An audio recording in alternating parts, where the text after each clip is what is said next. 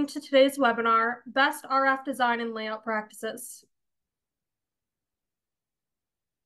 I'd like to introduce you to our presenters today, Ernie Frohring, Field Application Engineer at EMA Design Automation, and Amit Bahl, Chief Revenue Officer at Sierra Circuits.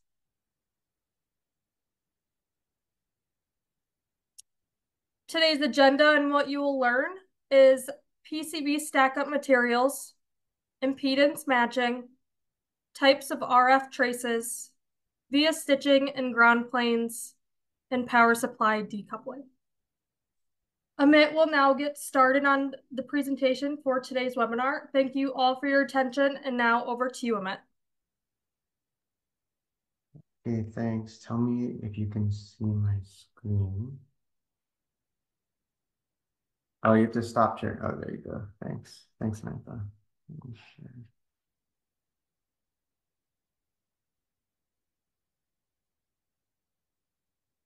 Great.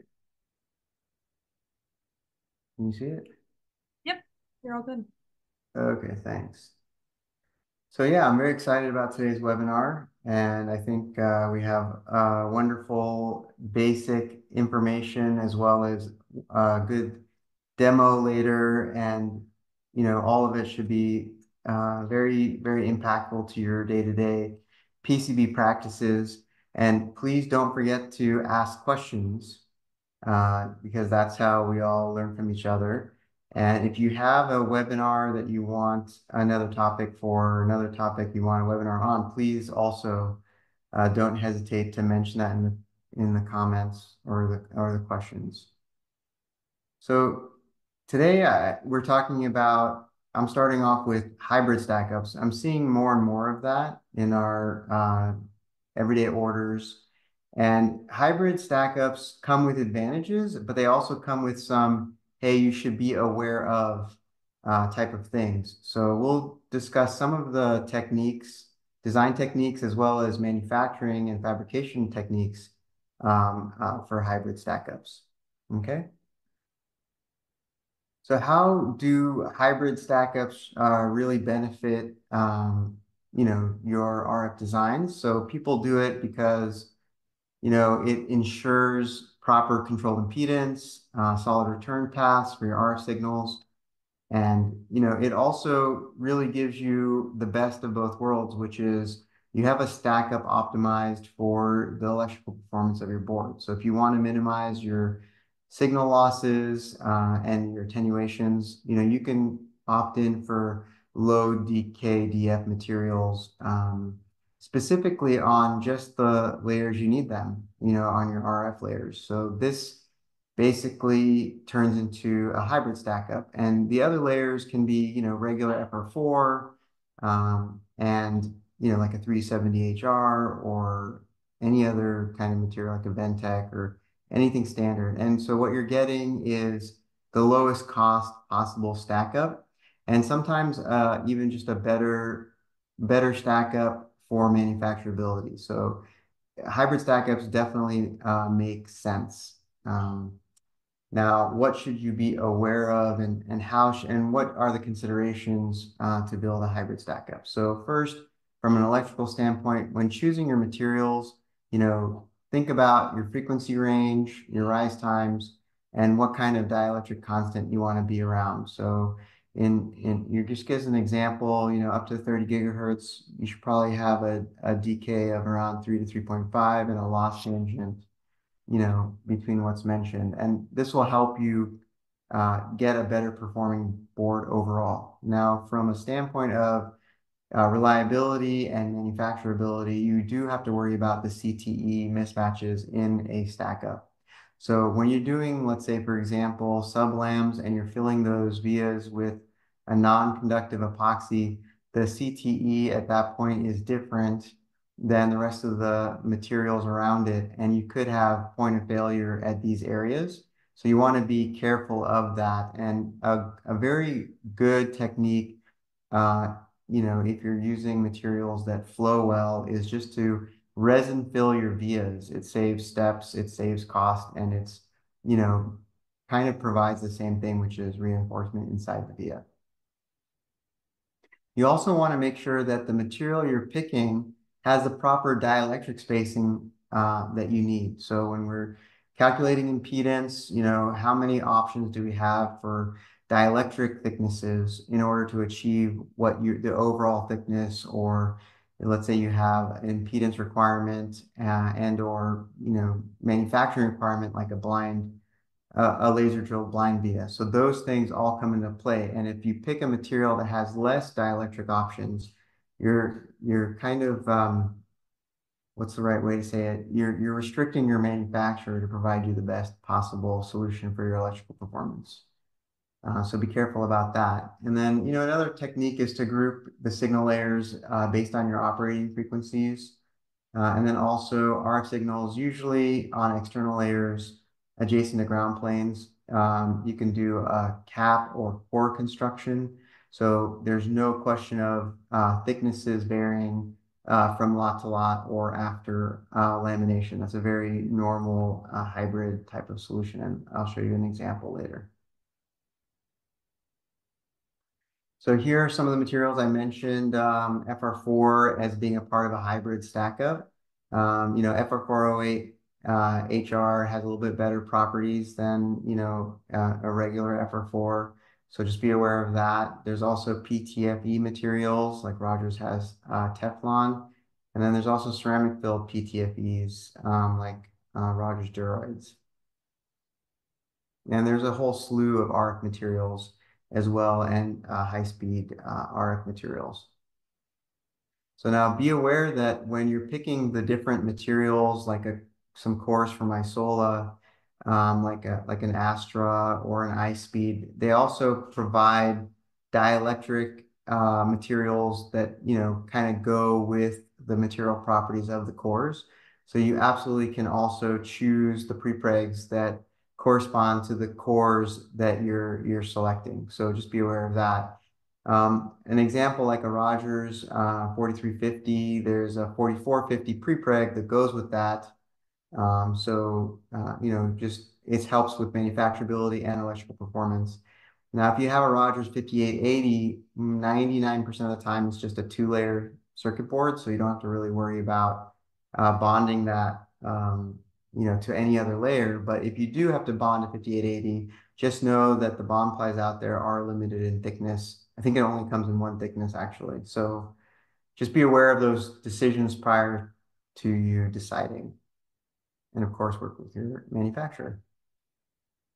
So some things that can, be a challenge in manufacturing, and we have our manufacturing engineers as well to answer questions at the end. So please ask a bunch of questions. But basically, what I think is, could be challenging and is challenging is if you select a material, first of all, that is not good for the drill size or the drill cycle you're doing, be it a mechanical drill or a laser drill. If you have a laser drill, for example, a PTFE might be hard to laser.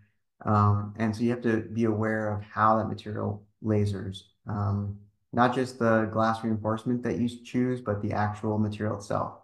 So PTFE is notorious for being very soft and a little bit more difficult to work with in that regard.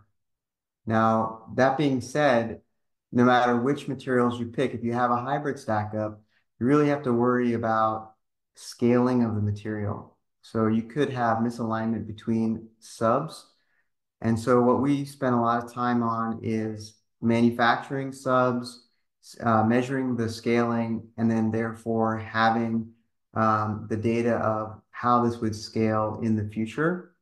And if a company doesn't have this data in their database of how things should scale, then it becomes, you must run a first article prior to the actual build in order to collect the scaling information. And we do that too. Sometimes the stack-ups are so unique that there really is nothing else like it. And so we have to just run a first article to collect the scaling information for the further on build. So be aware that when you have a hybrid stack up, you have some constraints on the manufacturing side. So number one, when you have hybrid stack ups, you have to worry about scaling. So the manufacturer might have to run an FA. Second, the manufacturer has to understand the proper drilling parameters and whether these materials can be laser drilled. And then, lastly, just keeping track of the material movement or the scaling and to get you what you're looking for, especially in like a class 3 design. We have a quick video I can show you as I run through this discussion, but basically what we talked about is, seeing inside the material, seeing how the material moves, and to then properly scale materials and drills. You would scale possibly an outer layer for an HDI board, but if you're doing a cap construction, you don't really have that luxury. So there's trade-offs for cap constructions. But knowing how the material moves is really the key thing. And so that was the video there was an example of that. So just very quickly, some stack ups. So here's an example stack up using, 4350 and 370 HR materials. This has a sub of 4350, which would absolutely scale different and press out different than the 370 HR. So this is an example of a stack up you must run first article for.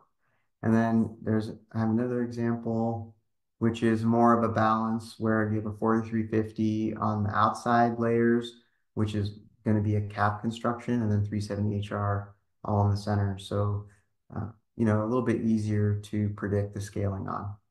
So that's all I had. I'm going to pass it over to Ernie, who has some good demonstrations that he can share with you.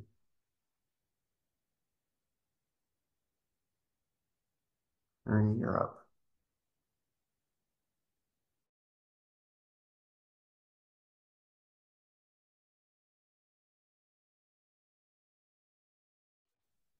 We can't hear you if you're talking. I was on mute, sorry. Impedance matching is important for both digital and RF analog circuits. For digital circuits, reflections can distort the signal, resulting in data transfer errors. Impedance matching is a crucial aspect of RF PCB design, as it ensures efficient power transfer and signal integrity between RF components, transmission lines, and antennas. Proper impedance matching helps minimize signal reflections and maximize power transfer and optimize system performance.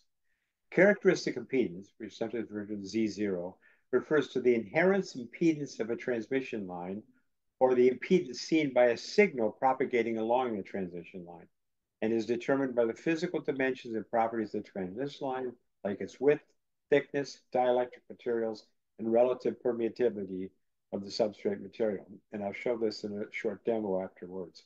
When the characteristic impedance of the transmission line matches the impedance of the source and load, known as impedance matching, it reduces signal reflections, maximizing power transfer, and maintaining signal integrity. Okay, I'm going to show a quick demonstration. And for this, I'm going to use Microwave Office, which is a cadence tool that we represent at EMA for RF circuit design and analysis. It allows me to create circuitry in a schematic, to be able to take that schematic and also be able to import data from a PCB itself, or to export the schematically created structure back to the PCB. We also have the ability to do simulations of the 3D structure and be able to verify the copper analysis of that. So this is what I'm going to quickly show you in my demonstration.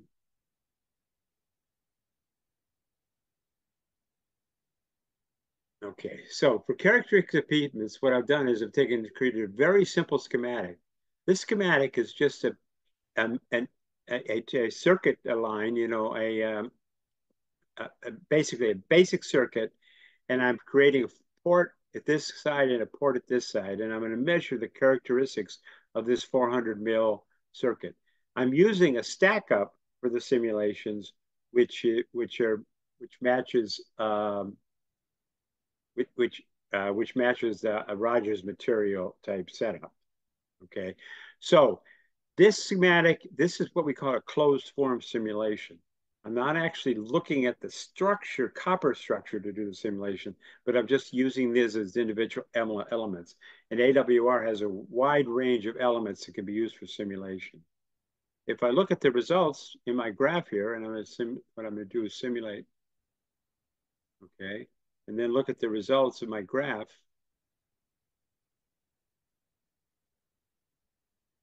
Oh, excuse me. There we go. Okay, what I'm showing you is a Smith chart. Now, Smith chart has been a way to be used to do impedance matching and impedance calculations since the 1930s. Basically, what it does is this particular Smith chart is set up for 50 ohm impedance. So the line, if you line at the center, means that your circuit matches that. The reason I'm seeing a circle is because the circle represents, I did a sweep from 2 gigahertz to 20 gigahertz. And so they're actually, the structure has different impedances depending on what the frequency is. I've also set this one up to do what's called tuning. So for tuning, you can see I can change the width of my trace, I can change the dielectric constant, or I can change the height of this, basically the thickness of the substrate. And you can see here that by changing these numbers, I actually can change the impedance characteristics across the frequency range.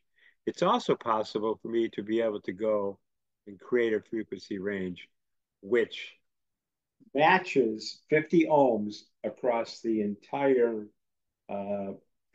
spectrum from 2 gigahertz to 20 gigahertz by being able to swing that circle into it.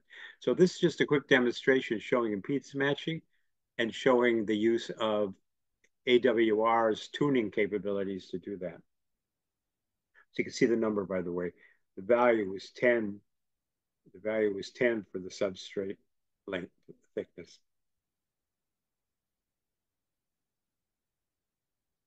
Okay. So now, by the way, expanding on the stack-up information, some of the information that you saw that Amit gave was based on a webinar that Sierra Networks did a couple of weeks ago on stack-up materials. If you want more information, you can go to that one. Okay, let's talk about RF trace design. For effective RF trace design, aim for the shortest trace lengths to lessen attenuation. Routing RF traces requires special attention to the distance between the lines. Don't run RF and nominal traces parallel to prevent interference. I sometimes say the copper becomes more and more important the higher the frequency is. Ground planes are necessary for signal return paths, including solids, continuous copper reference planes on adjacent layers that shield the RF signal from noise, coupling, and radiative losses. And avoid placing test points on traces because it disrupts the impedance matching. When it comes to transmission lines, you'll typically see designs using microstrips, strip lines, and coplanar wavelengths. Avoid sharp turns on the traces if possible. You'll get better performance with gently curved bends.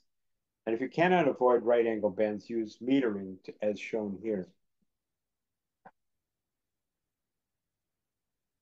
Microstrip transmission lines are popular and commonly used in RF PCB design because they are simple and easy to fabricate.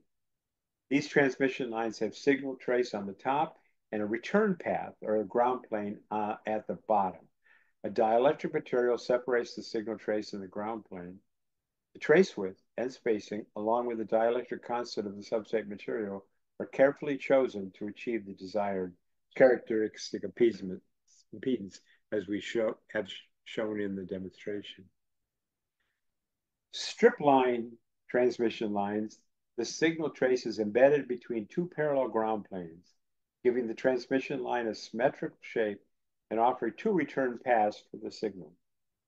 The signal trace is routed on the inner layer of the board and is surrounded by dielectric layers that separate the trace signal from the reference planes.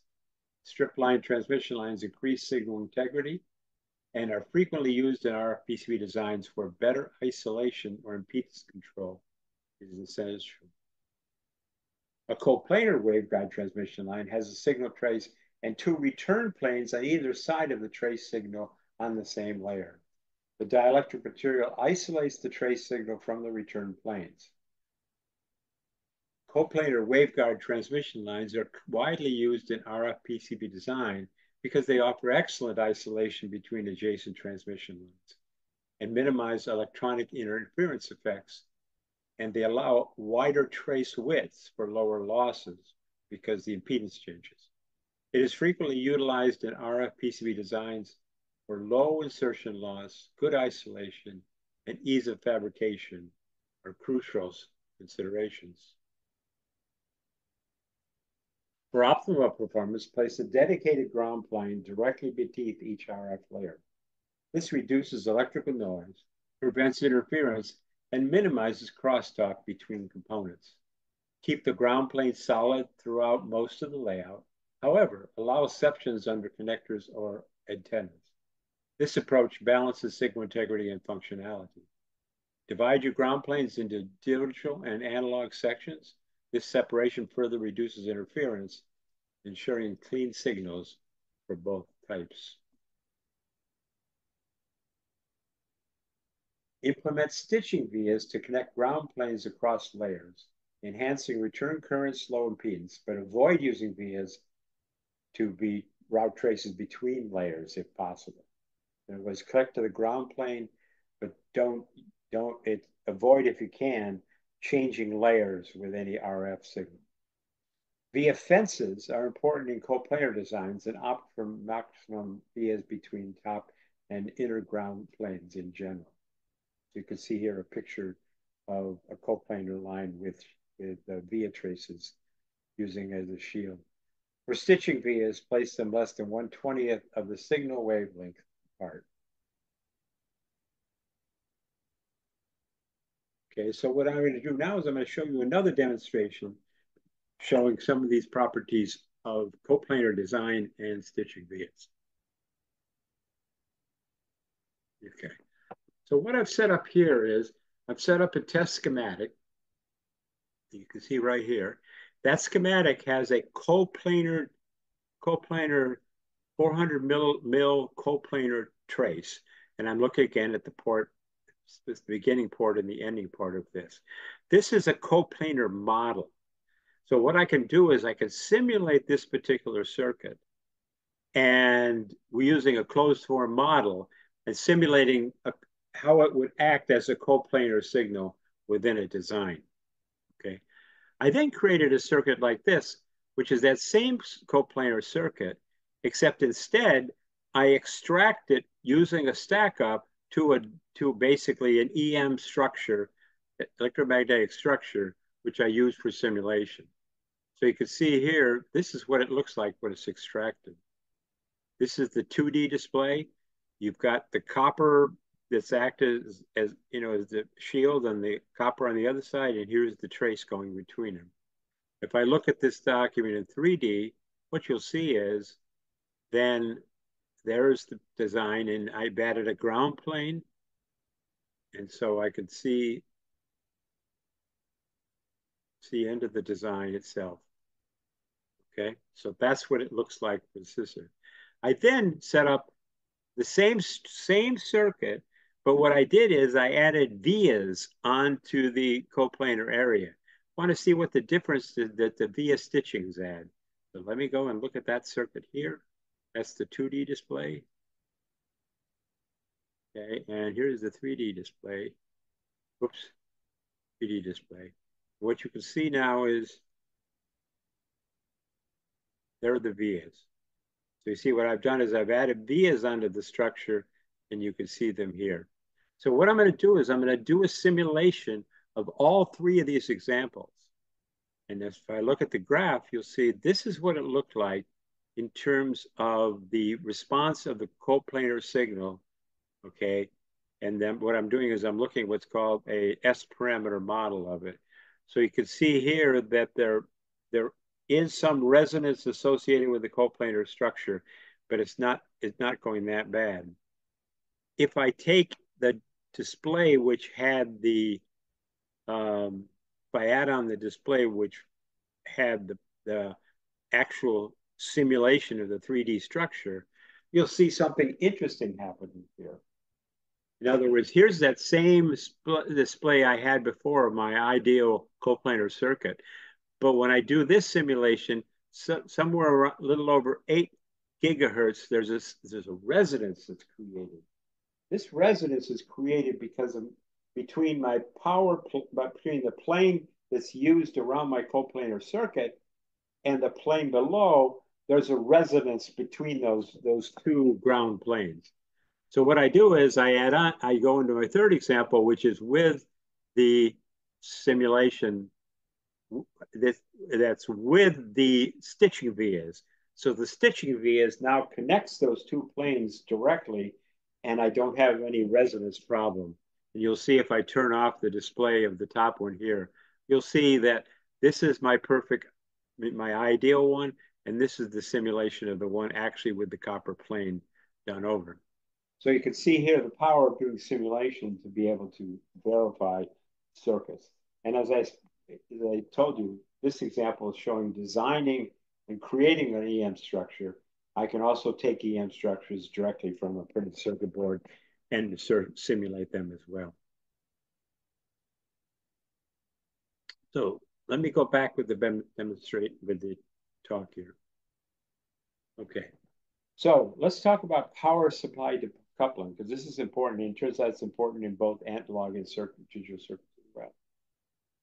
For power supply decoupling, pairs of capacitors are recommended. When I first ran into this, I didn't quite understand why. Okay, but what happens is the higher value capacitor filters low frequency noise and stores energy. The lower value capacitor targets high frequency noise filtration. So they each have their purpose, okay? For the optimal performance, operate capacitors at their self-resonant frequency, okay? It turns out that capacitors are not just pure capacitors.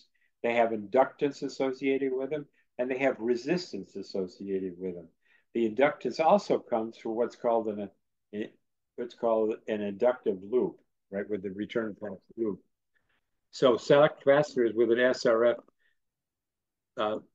matching noise, which matches the noise frequency for effective noise management. I mentioned the thing about loops, return current loops. So if you look at the return current loops, what you'll find is this is a very bad way of routing a resistive current. So it's important that the place of filter cap vias as close as possible to the mounting pad and into each other. This reduces the inductive return gun loops, and duplicate vias will further reduce the inductance. Okay, so you see here, this one has a high inductance because the trace is so thin.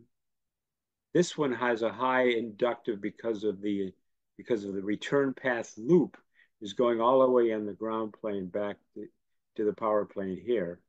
This one is better because the two leads are closer together, and so the return loop is smaller. But this is the best because the return loop is smaller, and the induction of the inductive forces of both vias reduce the total inductance of the particular trace. Okay. In creating this presentation, I used the following references. Okay, so I refer you to these locations if you want more information. There's many websites which talk about RF design techniques that I'd recommend you look at. Okay. Well, thank you very much. That completes my presentation. So now, based on what we've seen, do you have any questions? Ernie, there are some specific questions to your presentation. Okay. In one of the slides, the person Swastik is asking why were S21 and S12 not identical for the trace without via? Shouldn't it be the same? Okay. What I found, it should be the same, but I found that there are differences, and I honestly can't explain what the differences are. I didn't realize I was showing it. I usually just only use S21. If I did S12, I was doing it by mistake. So also I would, ask whether it was which example it was. In the ideal case, it should probably be the same.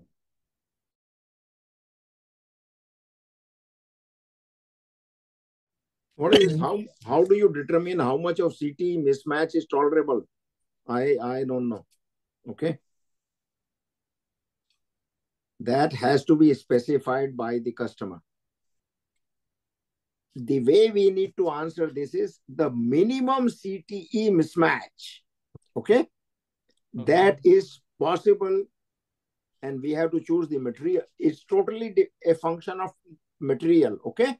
So which is the material which has the least? So for each material, we can basically draw a table. Now this mismatch is on two sides. One is the XY and another is the Z direction. So what we need to basically display here is for the various materials, what is the CTE mismatch in the X direction and what is it in the Y direction. And we can basically make a ordered table of this one, descending or ascending basically. The mismatch, the minimum is the best. Okay. So if you go to our, actually one can go to these things. And if you bring in the specifications of anything, then I can tell you in the Z direction, there are two specifications. Okay. There is a percentage change, percentage variation over a temperature range for the Z direction. Why is it recommended to route RF traces on the external layer of an hybrid stack up? It would seem that sometimes you want to sandwich RF traces inside.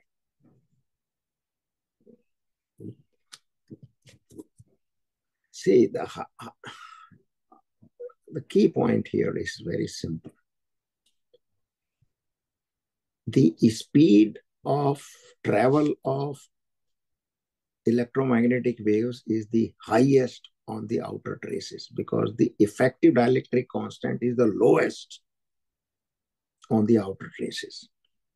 Okay. In a hybrid stack up, generally the material which is there between layer 1 and 2 is a very high frequency material, like Rogers or etc. etc.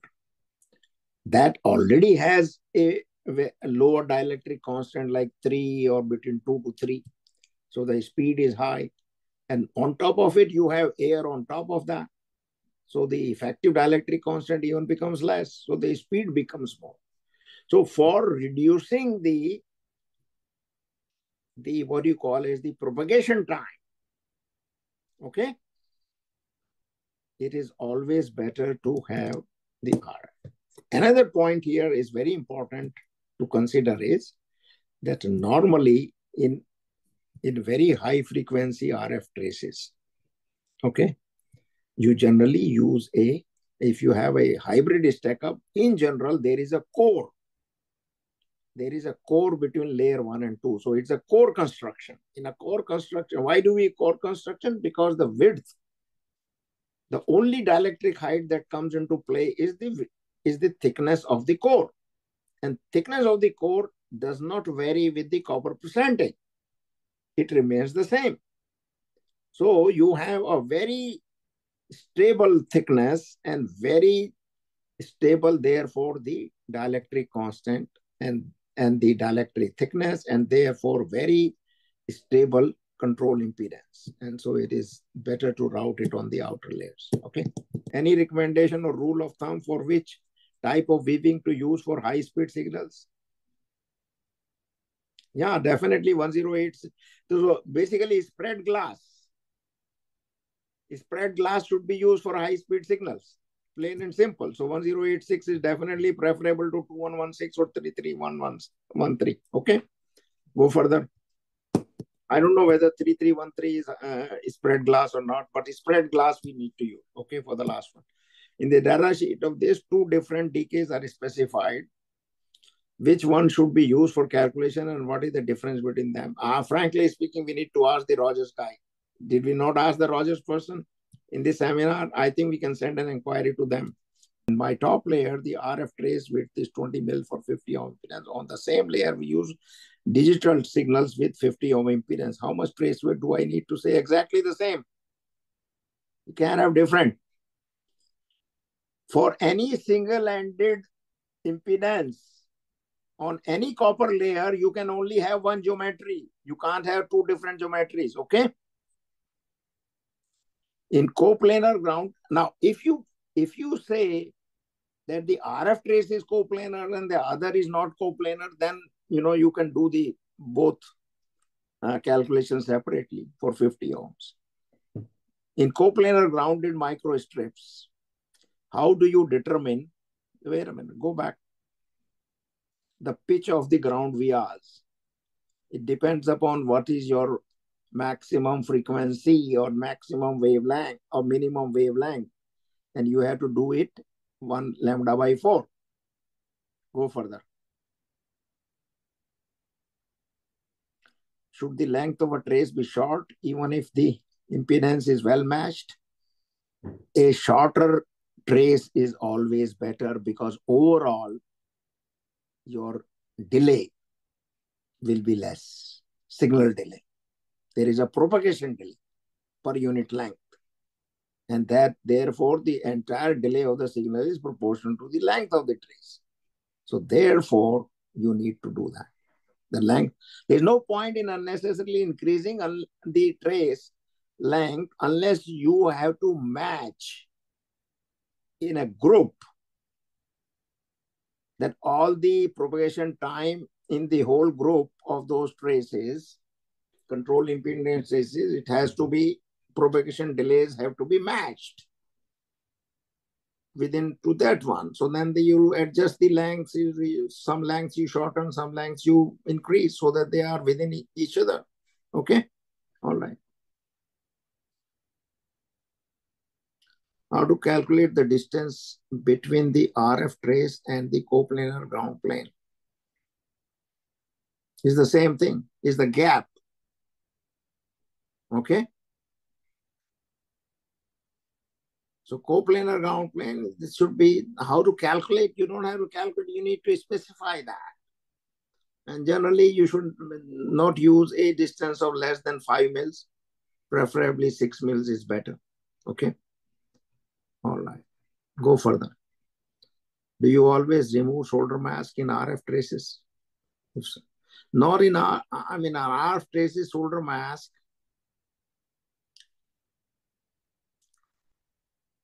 Yes, why solder mask is, if it is a very extremely low loss and very high frequency RF, then in that case, those traces should not be solder masked. Why? Because the loss increases due to the solder mask.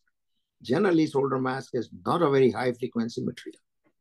So it has a loss similar to what typical FR4 material has. And your main dielectric has very low loss, so it basically kind of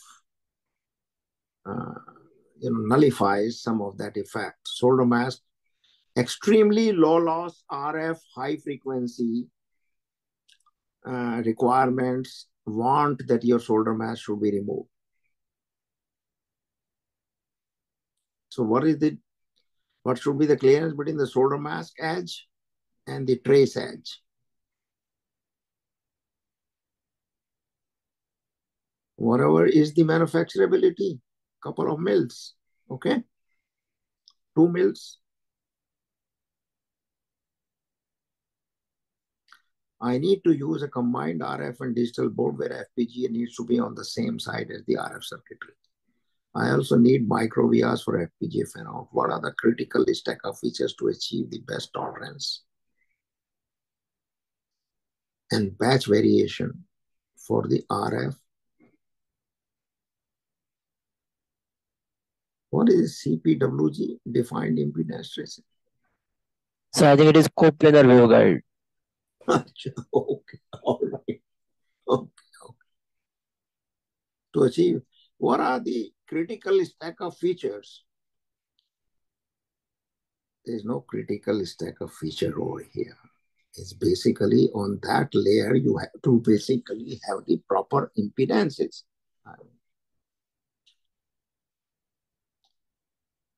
You want to have micro vias, have it.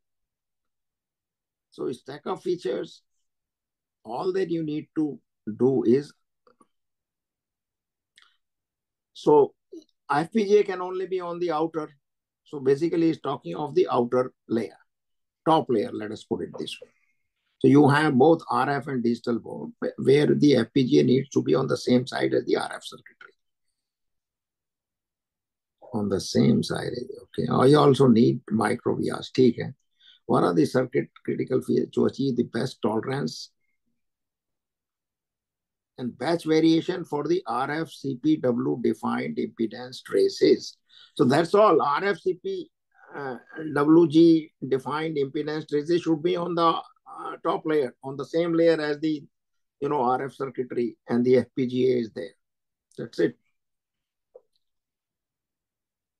What is the minimum trace length required to achieve the impedance on the outer and inner layers? What he's trying to say is, this is what we call as the lambda by, there is somewhere there is some application note or some blog or something where we say that the trace length below which you can actually treat even the impedance traces not to be designed as per impedance traces, and above that you need to do that. So there is a length defined, and I think it's lambda by 10 or lambda by 6 or lambda by 8 or something like that. So that basically is defined from that perspective. And whether it is the minimum or inner or outer, you have to basically see what is the speed of the trace. Okay. Basically propagation delay. What is the signal? Lambda depends upon the speed. You know that lambda is speed divided by frequency. So frequency is the highest frequency content in the signal. So lambda comes from there, and the lambda, therefore, lambda by 10 or something, any length which is any lambda by 12, or I thought it was lambda by 12. So any trace length which is less than lambda by 12 can possibly not be, you can kind of ignore the impedance calculation, but not above it. So basically what you can taper it and all that stuff. Okay. What is the minimum trace length required to achieve the impedance on the same thing? I'm basically talking. So he's talking of the critical length, not the word critical length, but the minimum. Okay. I need to implement a matching network in an RF trace, but the component pads are significantly larger than the trace width. So how do you mitigate reflections in this scenario? Component pads may be larger. So what you need to do is you need to put whatever your matching network is, in order to reduce the reflection, that has to be placed as close to the component as possible, so that the reflection, so the amount of the distance between the component pads and the matching network pad is minimum. That's the way. There are certain applications that particularly mention that SRF of the capacitor, series resonant frequency, should be higher than the maximum frequency of operation.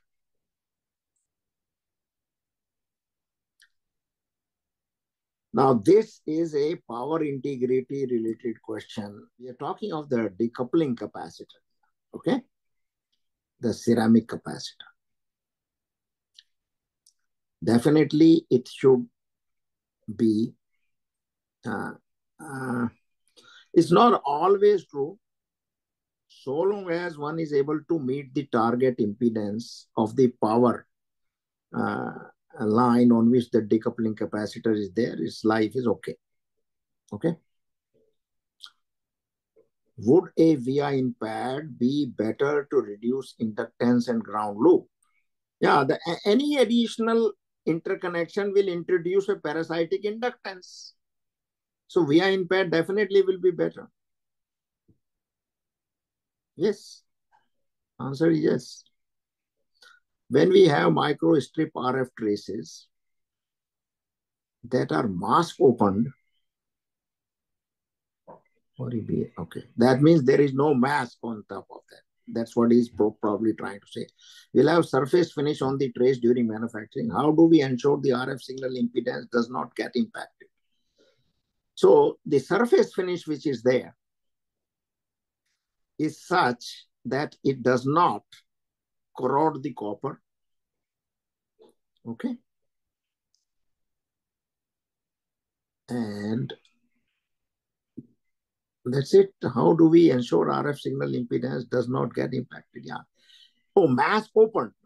If there is a masking, then we basically calculate the impedance with the mask. Now, whether mask is to be put on the transmission lines, control impedance transmission lines, will depend upon whether it is having a significant impact on the loss, the entire loss on the. If that is tolerable within budget, then you can mask it. If it is not tolerable, then you don't mask it. If you don't mask it, then you have to have a finish on top of the, the gold or tin, whatever it is. You can have a tin finish over there, and you can have a gold finish, and it's not supposed so that the copper is protected. So gold finish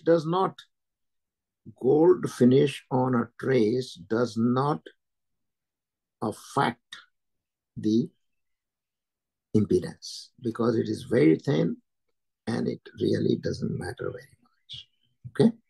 The answer to this is that if the solder mask is tolerable so that the insertion loss of the transmission line during its travel is within budget and is acceptable at the highest signal frequency that you have, then you should use solder mask. Otherwise, you should remove the solder mask and have a hard gold finish or something like that. Okay, go further. Renege finish, okay. What is preferred? VI stitching gap, lambda by 20 or lambda by 10?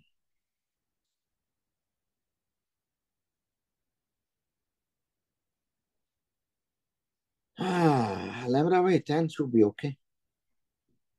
I thought it was lambda by 4. Lambda by 10 should be okay. It depends upon your lambda value. If the lambda value is so small, the lambda by 20 is not possible, then use lambda by 10. So whatever is the, do the calculations, lambda by 20, lambda by 10, lambda by 4. So out of that, whichever one is the best possible in terms of, you have to have a spacing between the two, you can't have VRs just next to each other. Okay. So it totally depends upon the lambda also. Should a filter like a pi filter be close to the antenna or close to the pin of the RF module? So basically there is a distance between the RF module and the antenna. And what is filter doing? Filter is trying to filter out a certain frequency that has to be transmitted on the antenna or received from the antenna. Therefore, pi filter should be close to the RF module and not to the antenna. Okay?